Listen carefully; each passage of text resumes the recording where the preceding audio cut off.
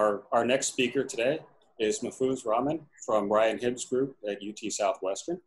And today he's going to be talking about Cryo-EM structure of native muscle type nicotinic acetylcholine receptor and inhibition by snake venom toxins. So with that, Mahfuz, I will turn it over to you, and thank you for joining us today and for presenting. Hi, Pete. Thanks for the introduction. So my slide is okay? Yep, your slides are up and full screen and everything looks good. Okay, thanks. Thanks, Peter, and thanks to the SBGrid for giving me the opportunity to present my work here. And currently I'm working as postdoc at Hibbs lab at UT Southwestern Medical Center.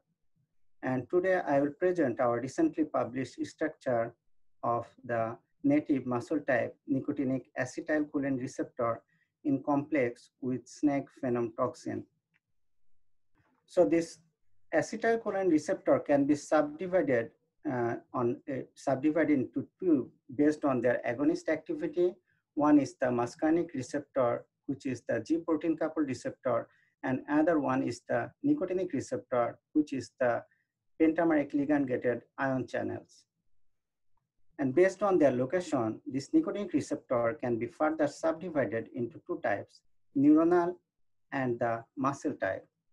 The muscle type nicotinic receptor can be found at the neuromuscular junction, and they consist of two alpha subunit, one beta, one gamma, and one delta subunit. There are two ligand binding sites on the receptor, and they are the cationic ion channel. This protein has a long history over the century. Langley first identified the nicotinic receptor at the neuromuscular junction in 1905. And later, Neckmanson's work led to the discovery that torpedo fish also contains a nicotinic receptor similar to the muscle type nicotinic receptor. Since then, this torpedo receptor acts as a prototype for the ligand-gated ion channels. With the great findings of Lee in 1963 that a snake venom toxin, a-bungarotoxin, can block the action of the nicotinic receptor at the neuromuscular junction. And this provides a high affinity reagent. And using this reagent, a-bungarotoxin, Shangju first characterized the nicotinic receptor from the fish source. And this was the first history of ion channel purification. And Unwin is very famous in our field, and he is also a pioneer in the torpedo nicotinic receptor structure analysis from 1980s. And with the advancement of technology using the same tubular crystals, the resolution got improved, but lacking a high resolution, which limits the structure and function correlation. I purified the nicotinic receptor from the electric organ of Torpedo californica, and I extracted the receptor from membrane using the detergent Triton X100. Our collaborator synthesized an affinity reagent for the purification, and I exchanged the detergent Triton X100 to DDM in column. And finally, I eluted the receptor with agonist carbachol. The affinity chromatography yielded highly purified receptor. And the fluorescence size exclusion chromatography revealed that the receptors are mainly dimers of pentamers. But this is not surprising because in torpedo native membrane also this receptor stays as a dimer. And our main objective was to solve a high resolution structure of a functional receptor in a lipid-like environment or membrane environment. To define the lipid, we used the past clamp electrophysiology, and we found that the agonist purified receptor after reconstitution in soy lipid showed robust channel activity. So for the structural analysis, we used the same lipid, soy lipid, in presence of sapogen. And finally, I added bungarotoxin, the big antagonist, to help in the particle alignment. And a small cryo-EM dataset revealed that this dimer limit the structure analysis due to their multiple orientation in the sample. Previously, it was reported that this dimer easily can be reduced to monomer, and the monomer is as functional as dimer after reconstituted into the lipid. Similar way, I did the dimer to monomer reduction, and in my final grid sample, mostly the monomeric receptors. After a few optimization, we collected the Cryos dataset over 7,000 images, which yield of around 400,000 fine particles after 2D classification. And the 3D classification revealed that only 1/3 of the particles contains the density from whole receptor, which yield the final resolution of 2.7 angstrom. The receptor-toxin form a T-shaped structure, and the subunit arrangement is alpha, gamma, alpha, delta, and beta in the counterclockwise. And they contain a very large extracellular domain where the ligands binds, and toxins are binding in the interface of alpha, gamma, and alpha, delta. This gamma and delta subunit are readily distinguishable from other subunit because of the glycosylation site at the top, and in the extracellular domain, there is extra densities from this position from extended C-terminal and loop F. This structural feature was not resolved previously with any other receptor. And in our structure, in the interface of two subunits at the transmembrane domain, we could observe some extra densities, and we assigned them as PC lipid due to their abundance at the lipid. And the resolution was high enough to build the model very confidently, and also we could build more than 100 water molecules. For alpha-bungarotoxin recognition, 4 architectural elements underpin the recognition. So this is the alpha subunit, and from here the loop C extensively interact with the toxin, and the branch N glycan originated from cis loop interacting with the toxin, and also other side with the loop C. And from the non-alpha subunit, the loop F surrounds the toxin from another side, and the C-terminal supports the loop F at the binding site. Let's see more detail of the interaction here. So this bungarotoxin is the member of 3-finger toxin, and among these 3 fingers, the middle finger inserted deeply under the loop C of alpha subunit. And this guanidium group of this toxin mimic the acetylcholine binding site, and they are stabilized by the cation pi interaction from these very conserved aromatic residues, this tyrosine and this tryptophan from alpha subunit, and this tryptophan from non-alpha subunit, also from a phenylalanine from the toxin itself. Like human, the mongoose and cobra are not sensitive to the alpha bungarotoxin due to the substitution of this tryptophan to asparagine, which will introduce a glycosylation site and inhibit the bungarotoxin binding. Similar way, honey badger and pig also insensitive due to substitution in the similar position with arginine. Moreover, the most abundant nicotinic acetylcholine receptor alpha-4 beta-2 is also insensitive to bungarotoxin, and one of the major substitution of this tyrosine to lysine, and lysine in this position will clash with the bungarotoxin binding. So the permeation pathway comprises a very large extracellular domain, which is strongly electronegative, and this is favorable for the cation to concentrate.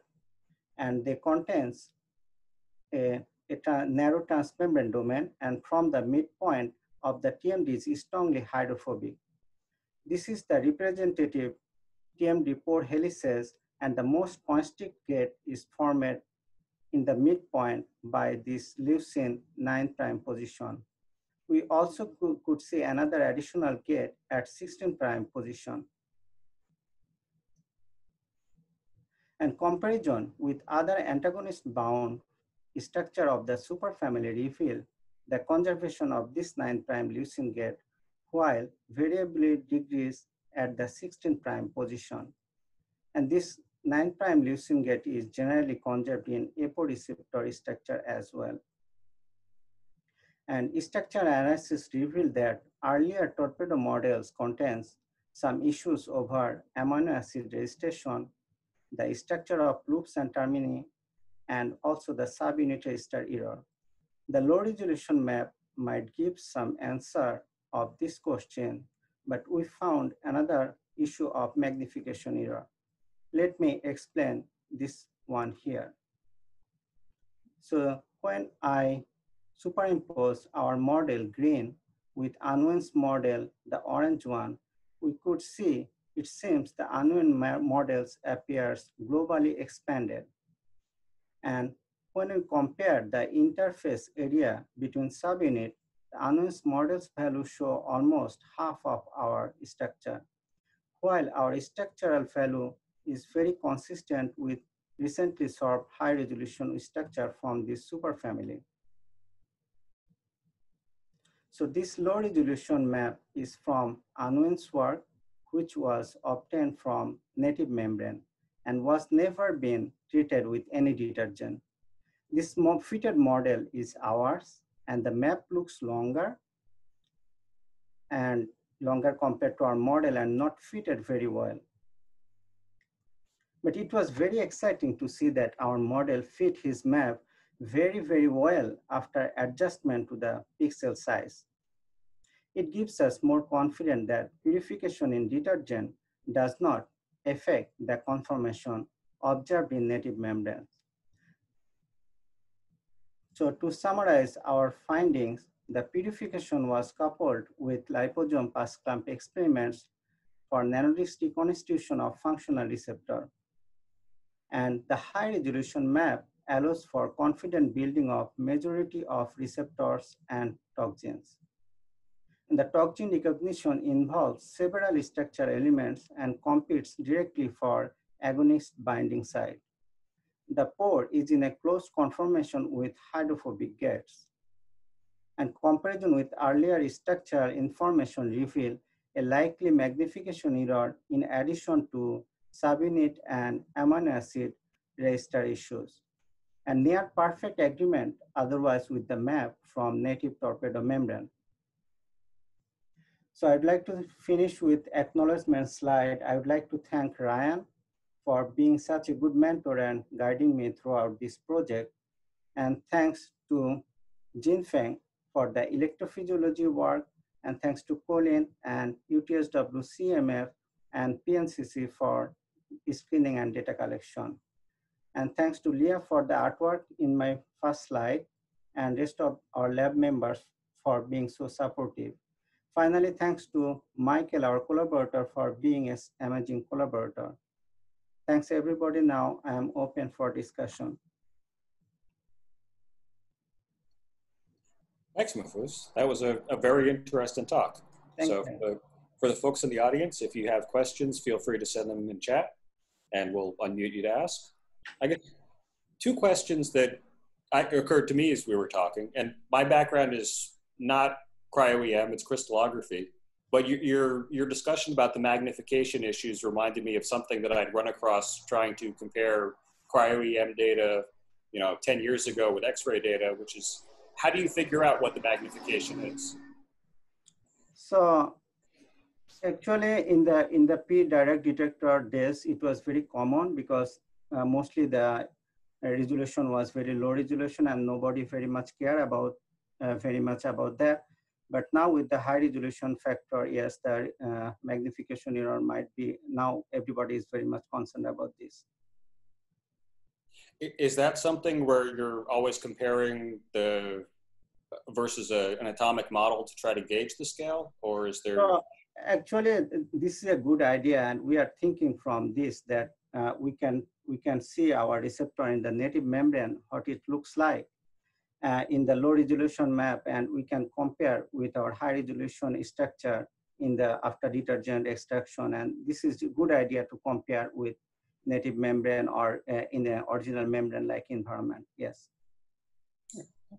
Thank you. Thank I you. was interested when I find stuff I don't know and get to ask questions about it. So we've got another question. Feel free to ask away. My question is twofold. So for the extracellular domain, we have a previous structures from the acetylcholine binding protein with cobra and bungarotoxins, and you alluded to you know, some improvements of your structure over the previous torpedo structure. My question is, one thing, the F loop is a major difference compared to these two previous structures. What do you think is the most striking thing we learned from your structure in comparison to the past reports from the binding protein and the previous torpedo structure? So thank you. So actually the findings from the structure is numerous. So this loop F is very large compared to other previously reported structures. So if I show you like for unknowns, so this is from alpha subunit I have. And if you give me a chance, I would like to share the other, my backup slides. This is like the delta subunit I am talking about. So this is the loop F. You could see the previous structure, it was not there. And this is also true for other receptor or acetylcholine BP structure. So this loop F is very extended in case of muscle type nicotinic receptor, and they have a extended C-terminal. So the structure of the loop C is also very different to other structure. So in case of muscle type, there is additional one extra residues in the loop C, which actually makes the loop C in our structure is the green. So you could see the conformation of the loop C is quite different from others. So from the previous structure that I was talking about, that we compared with other present structure from the, in our paper more widely. So let me show you for quick. So my question is more like, of course, the C and F loops are going to be different because you're using bungarotoxin, which locks the protein in a certain conformation. My question is more like in terms of functional relevance, like you mentioned having an extra long C terminus or extra long F terminus or F loop. What do you think is the functional implications of these differences? Do you have any speculations? Yes. So for bungarotoxin binding and also, so we could say more about when we will have the agonist binding form, and from the bungarotoxin binding, we could understand that in the binding site, so there is an effect from the loop F and C terminal in the binding site. So if we have the agonist binding site, we could say more about the recognition for agonist, but for the toxin, we could say that loop F have some sensitivity and also selectivity for the bungarotoxin. Okay, thank you. Thank you. I don't see any more questions in the chat, so I think thank you again for presenting, and thank you everybody in the audience for joining us today. Yeah, thanks everybody.